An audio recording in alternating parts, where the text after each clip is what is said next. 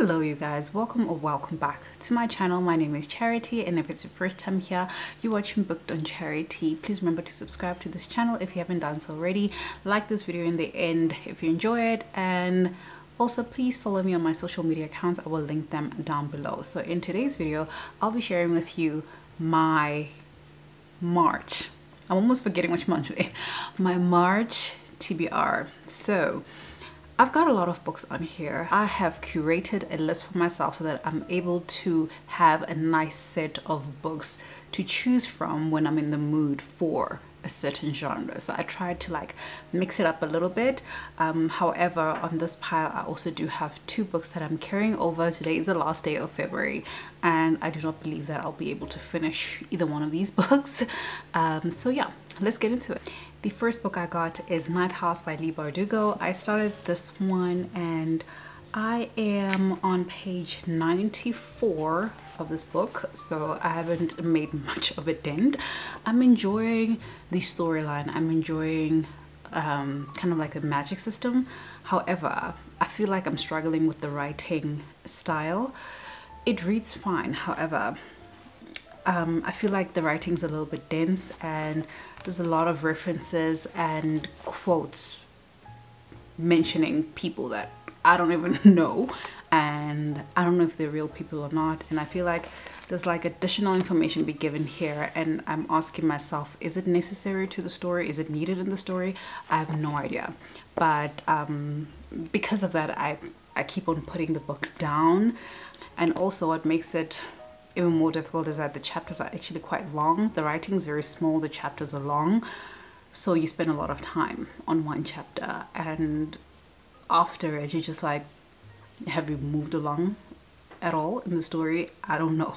But yeah, the writing is a little bit off for me, but I am interested in the story and I'm interested to find out what is going on. So I'm going to read you the back of the book because I've been trying to explain this synopsis for the last 2 minutes.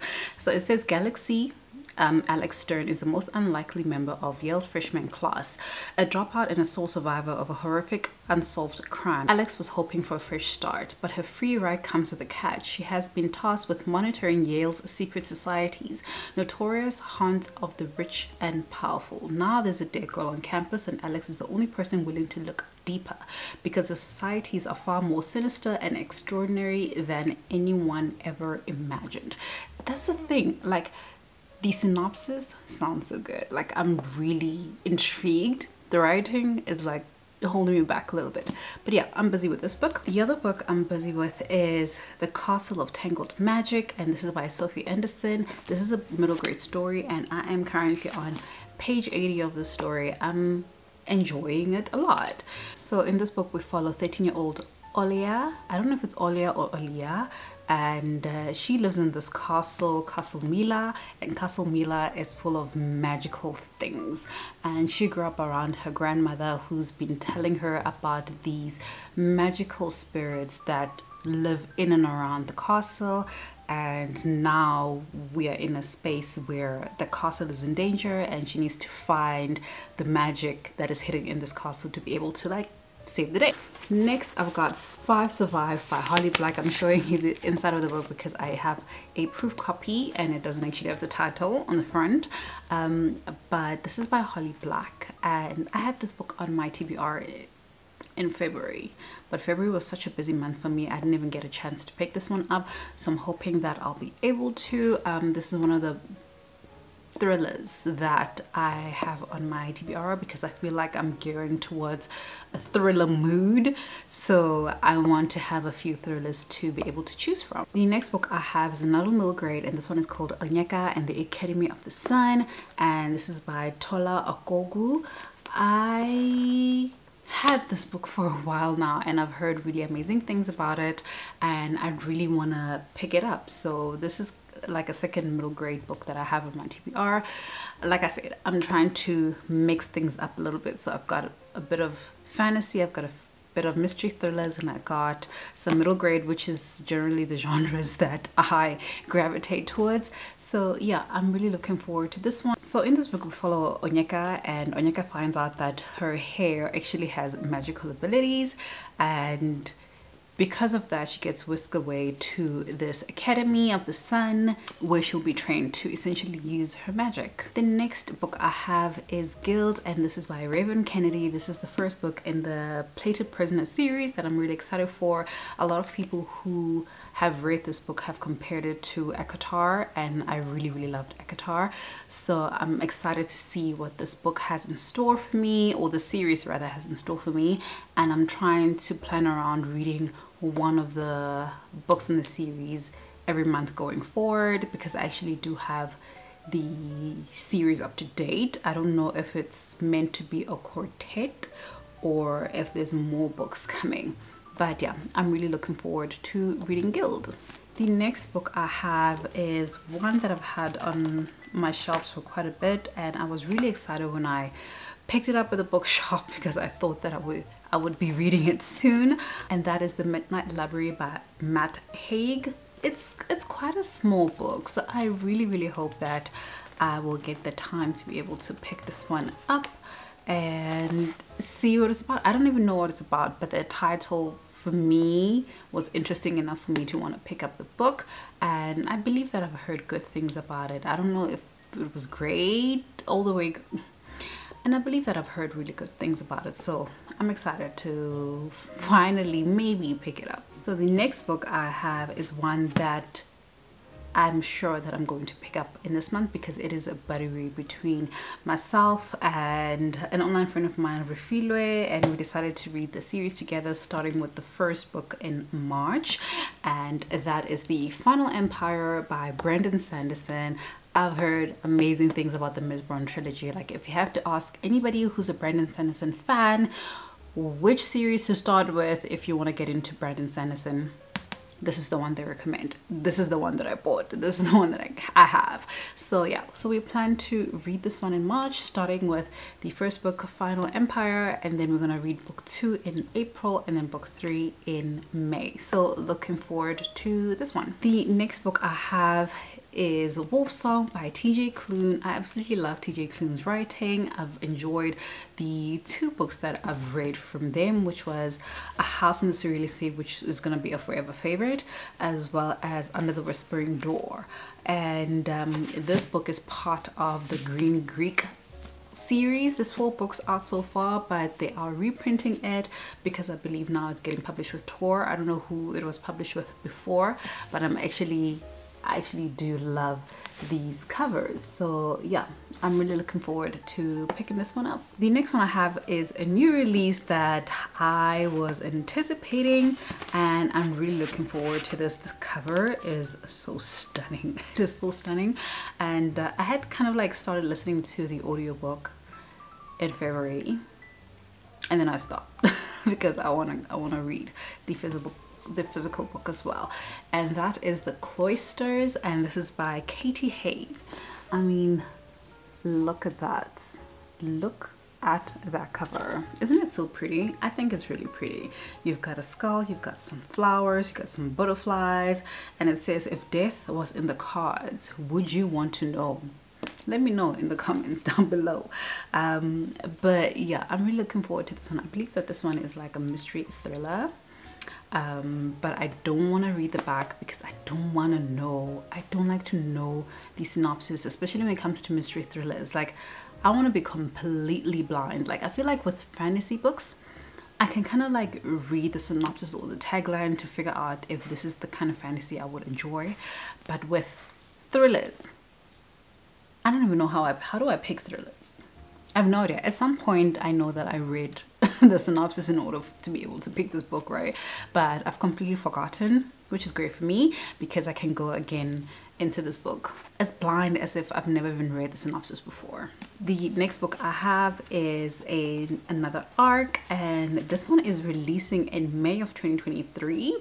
And I did say I want to be better with my arcs. I want to be able to read and review the books way before they are published, and that book is The Adventures of Amina Al-Sirafi by Shannon Chakraborty. I had to look at the back because I didn't want to get this wrong, but look how beautiful this arc is, you guys. This is an arc, okay? This is an arc. Like, how much more beautiful is the finished copy. Okay, fine, I do know what the finished copy looks like, but this is so stunning, absolutely stunning. I'm really looking forward to this one. So at the back it says, Captain Amina al-Sirafi, smuggler, pirate, blasphemer who was too ambitious, too violent, and utterly inappropriate. That sounds absolutely amazing, and I'm looking forward to reading this one. Whew, I've got a lot of books. The next one I have is In the Midst of It All, and this is by Takealot Wishlist. This is a romance novel that I'm looking forward to picking up. I was interested by, first of all, the cover because it's absolutely beautiful. Second of all, the premise of it sounds good. I'm not a big romance reader, as you guys know, but there's some romance books that have really ticked the boxes for me, so I hope that this one is going to be one of them. The next book I have is an adult thriller, and this one is called The Blame Game, and this is by Sandy Jones. And in the front it says, your word against mine. There are two sides to every story, and then there's the truth. So I'm looking forward to reading this one. I think it's going to be an interesting thriller. I hope that I really enjoy it. The writing in here is very spacious, so I don't think it should take a lot of time to read. So if I'm looking for like a quick thriller, I feel like this is going to be one for me to pick up, and yeah, looking forward to it. The final book I have, I've anticipated so much last year, and I cannot even explain to you why I have not picked up this book yet.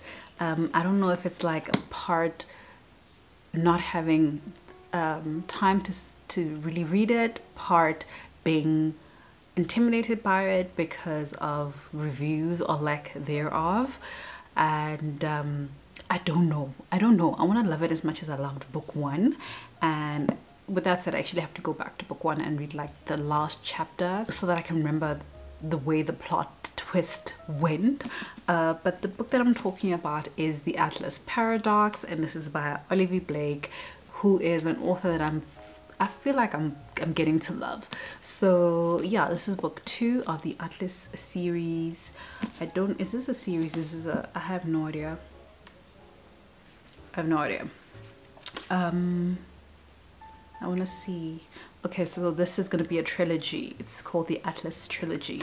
So this is book 2. The covers are beautiful. I love these books. They are so pretty. I had to just get the first one so you could see them like side by side, and the special editions of these books, oh, so stunning, so stunning.